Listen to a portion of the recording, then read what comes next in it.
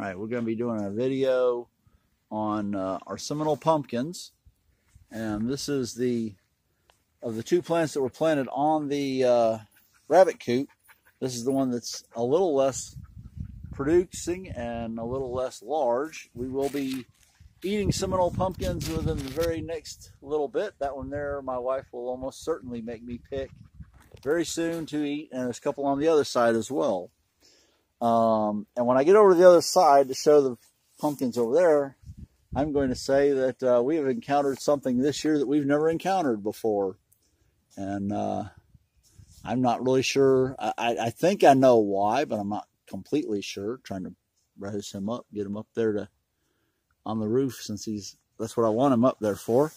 The larger of the two plants is doing very, very, very well. As you can see, he is running along the back, and he is running along the side, and he's also up on top. I don't know if I'm tall enough for you to see, but there's a couple of layers up in there. They are very happy to hang, and I'm hoping that they will, being up like that, think they're hanging and produce the larger fruit the way they normally do, but we'll see.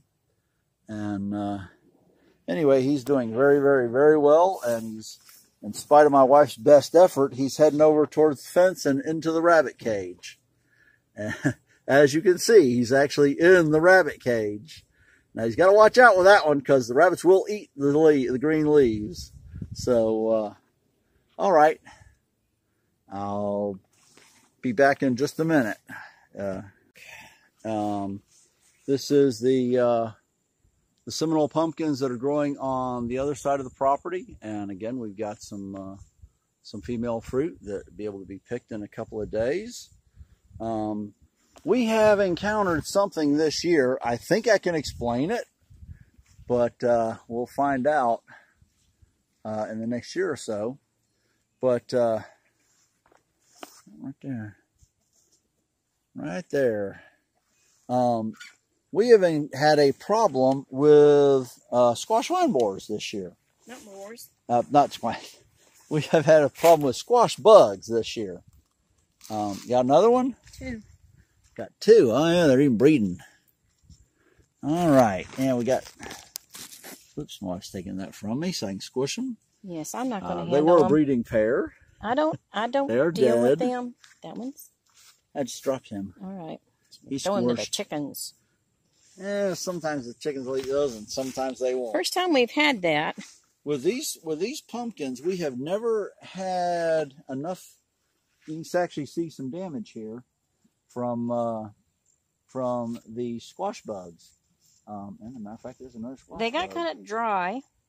They are planted in some of the worst soil on my property. I have not done anything to improve the soil. And we got dry for a little period, and we started noticing a lot of damage to some of the plants. Now, some of the plants were doing well and had virtually no sign of damage, or just a little tiny bit of damage from them. This plant here was doing very well, and the one up that I first showed on this side. Yeah, the really nice ones, we don't have much problem with it. When the plants are healthy and growing well, this is the first time I've ever had a problem with squash bugs, and like I said, and it's not been bad. No, I've had a lot worse problems with other squash. If you dig in this soil right here, you don't have to go down but a couple of inches. Actually, you ain't got to go that far, and just below that surface, you will find that it's clay, and it's very unimproved clay, because I really haven't done anything on this side yet. There's another fruit back here that my wife will be after me to pick in just the next day or so. I'm ready to saute some of these things and eat them. They're good. This plant here has had almost no damage. I've had some squash bugs on it, and I've killed them. And but no eggs, nothing like that. So they still, if a plant is happy and healthy, I can still say I've had no problems with squash bugs.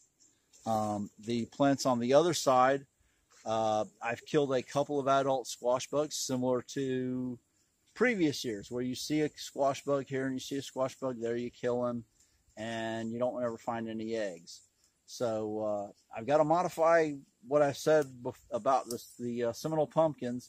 If you plant them in an area and they are struggling, there's a really good chance you may end up with squash bugs, because this is the first time I've ever planted them in this kind of soil and this kind of an area. So anyway, if you like this sort of thing, I'd ask you to subscribe and watch some more videos. Thank you. Bye.